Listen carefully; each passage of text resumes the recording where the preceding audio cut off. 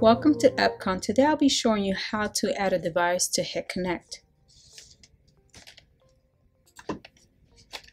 Go ahead and use username, add your password,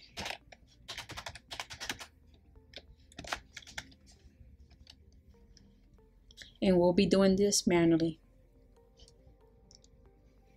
Go ahead and add. This will be the serial number either on the box or behind the DVR itself, or MVR.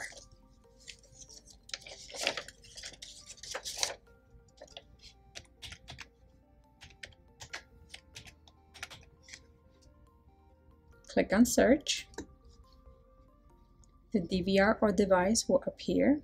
Just click on the cross.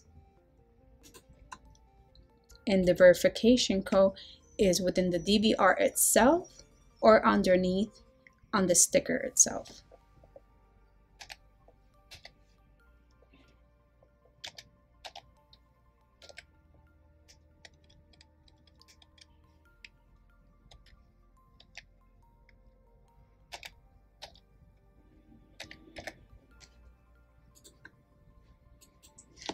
And it is capital sensitive.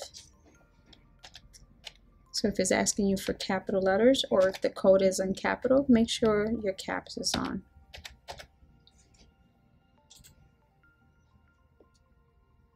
And it's added. Now, depending on how fast is your internet service, you could click here and you can see the cameras. And if you keep getting this, it's perfectly fine. It's perfectly fine. You have your app downloaded either to your tablet or your phone, which is called Hik-Connect, and you're able to see the cameras there or devices, and I'll be showing you in a few. And like I was telling you, this is how the app looks on your tablet or on your phone. Go ahead and click on it.